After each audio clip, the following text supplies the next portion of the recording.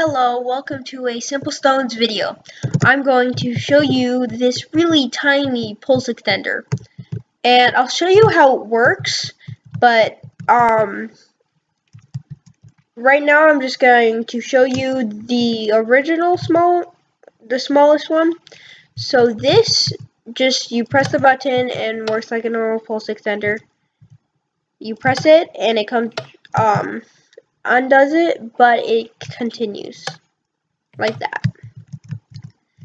But this one is really, really small, and I think they're the same pulse extender, same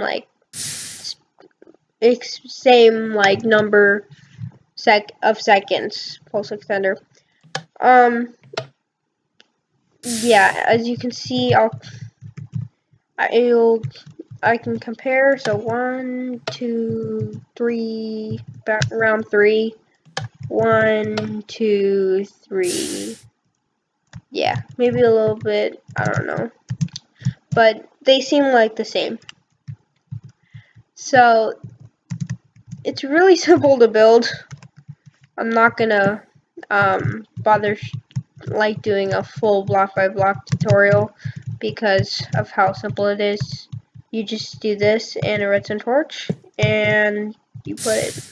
So how this works is when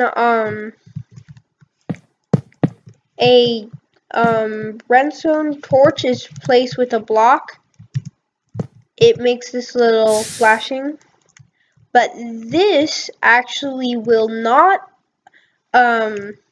be powered again until it gets a block update. I did not know that, so basically you can break this block and it'll give a block update. So I took advantage of that and made this pulse extender. So it's really simple, and basically if you want to make this longer pulse extender, you run into a block and you do the whole thing again, like so. You can go like this.